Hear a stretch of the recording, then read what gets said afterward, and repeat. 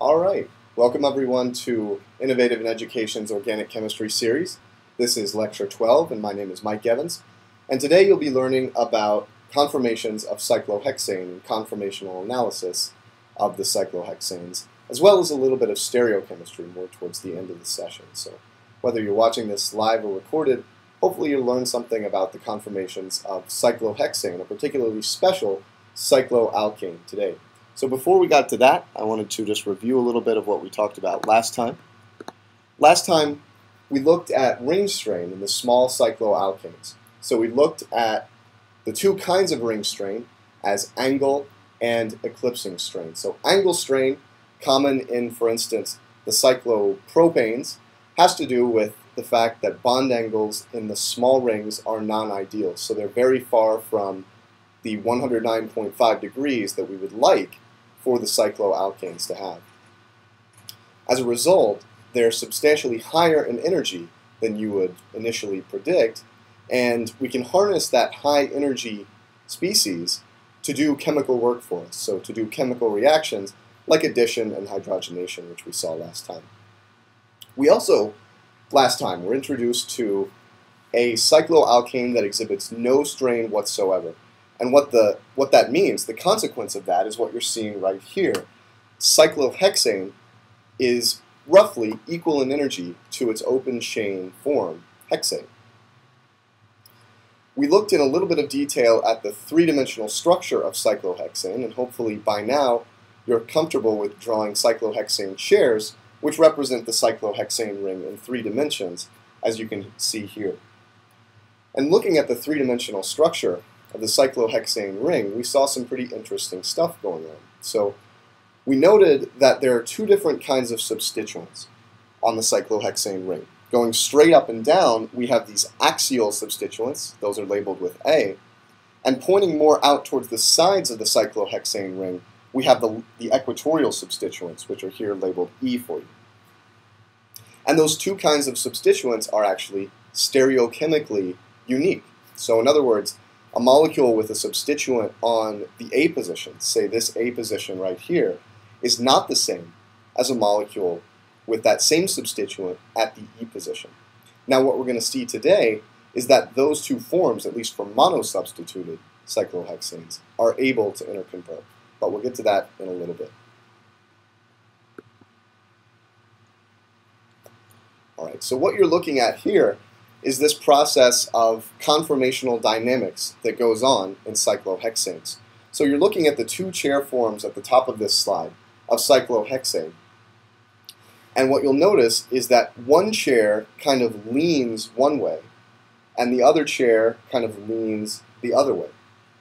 Right? And so these 2 chairs are distinct from each other stereochemically, first of all. We recognize the difference between this structure and this structure in the fact that they can't be superimposed on one another. But they are interconvertible by a conformational process. So we haven't talked too much about conformational changes, but things like bond rotation and vibration, translation of molecules, are all examples of conformational changes that don't affect the connectivity of a molecule or even necessarily its energy in a huge way, but do result in a different molecule, a different molecular shape based on that rotation or vibration of the molecule. So what you're looking at is the so-called chair flip of cyclohexane. So what you'll notice is that the carbon with the hydroxyl substituent right here goes from pointing sort of upward, kind of going up this way, to pointing downward.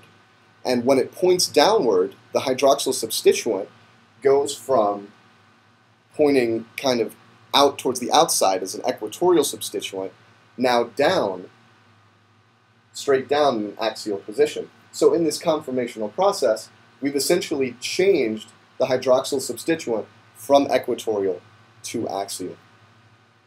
And you'll notice here that I've written that these are diastereomers, which they are. They're non-superimposable mirror images. And you'll remember from our discussion of the energetics of stereoisomerism that diastereomers have different energies. That's interesting in this case because that means that conformational changes are changing the energy of the molecule. So we can ask the question, which of these two conformations is more stable?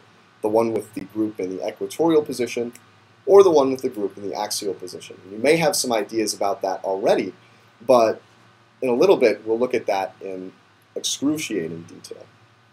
Now, you may have the question as well, how does this process happen? How does the cyclohexane ring go from being sort of leaning one way to leaning the other? And you may have some intuitive ideas about this as well. So you can notice that just as this is pointing down in this structure and pointing up over here, we probably need to take that carbon and somehow kind of flip it down as a part of the conformational process, and that's definitely part of it.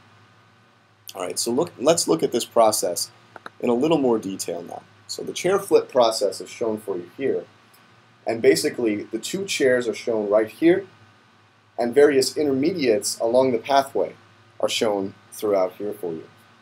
So the first chair you can see there has the hydroxyl group in an equatorial position, and what happens is that one end of the cyclohexane ring kind of folds up and eventually reaches a point where it's actually above the plane on the same side as the other carbon, 3 carbons away.